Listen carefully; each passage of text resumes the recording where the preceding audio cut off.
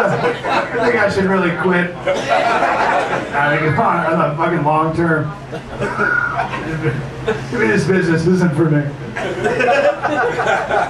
See comics, you know, if this ever becomes a job, I'll quit. Yeah. See you in 16 years when it's all you know.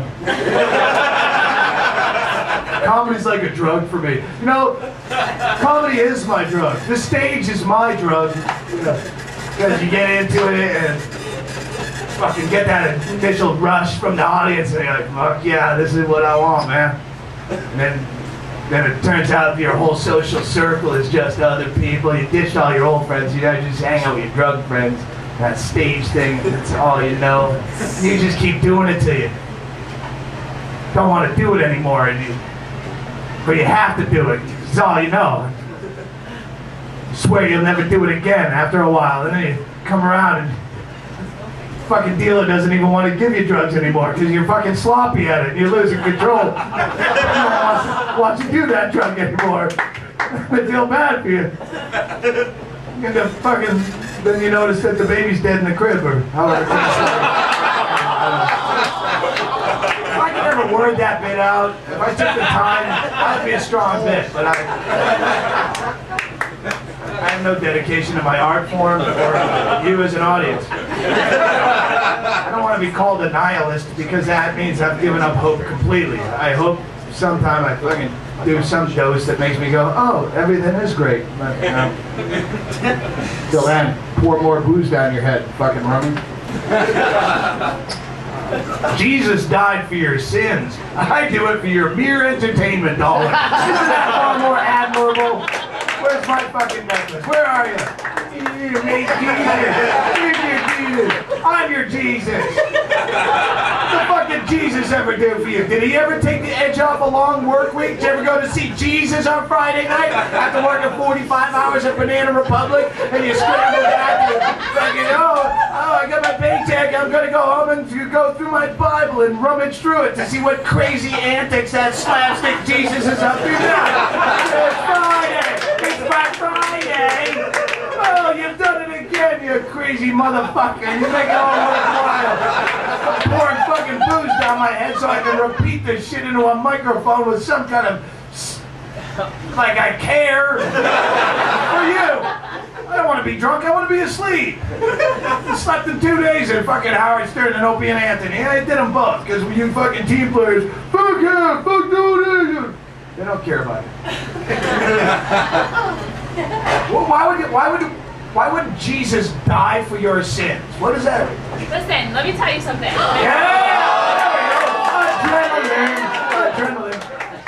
It has nothing to do with Jesus. I live in Washington Heights. I wear this bracelet. I call it the Dominican Republic discount. This is what it's called. I wear it. You speak Spanish, you wear the bracelet, you get the discount. Oh, give the fuck! Dominican, but you've given a lot of speeches at weddings, haven't you? You had some control right there. All right. I just want to say this about Cynthia. Yeah. I know it wasn't my toast, but I didn't like the toast that was just given. Who would die for your sins? What kind of a plan is that? You're looking at these people, Jesus. Their sins are the only interesting thing about these dreary cocksuckers. That's what makes you alive. That's what makes you fantastic. Those are your best stories, are your sins. You tell me a story right now about what a good Christian guy you are and how that good book has given you the flowery love of Jesus and it shines out of every hole in my squash when I wake up on the pillow. And you tell me a story about that one time you kick-fucked a girl with cerebral palsy. And we'll see who draws a crowd. Nobody's listening to you. Even your boring savior on a stick can have to leave right now. Hang on. I pray for you too, but I really want to hear it. I'll be back. Start over! Start over! What? Was she into that? I mean, was it against her will or did she want you to? What kind of industrial lubricant does one use for such a project? I died for this? These stories are fascinating. I want to start up my show.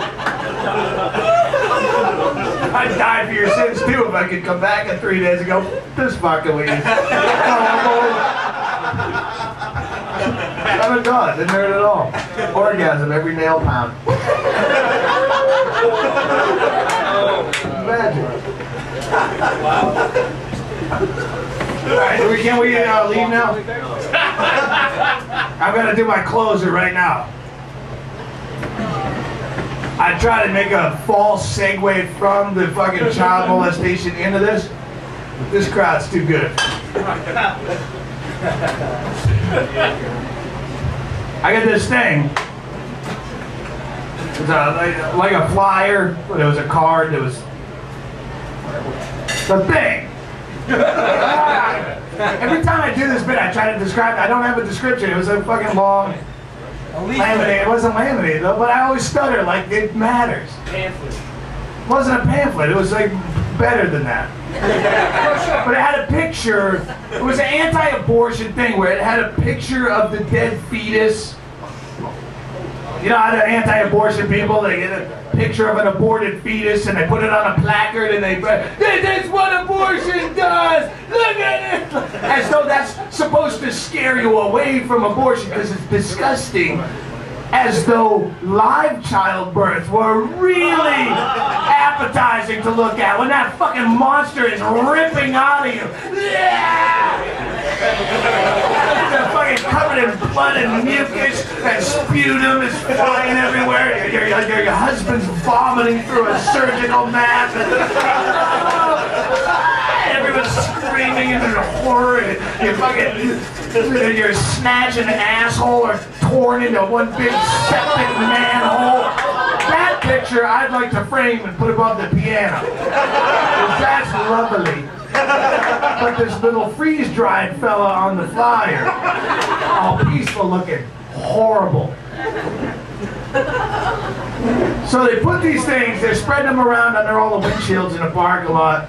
And I always, anytime I see an abortion picture, my wife and I had an abortion years ago, and we don't know what happened to it after. So I always look.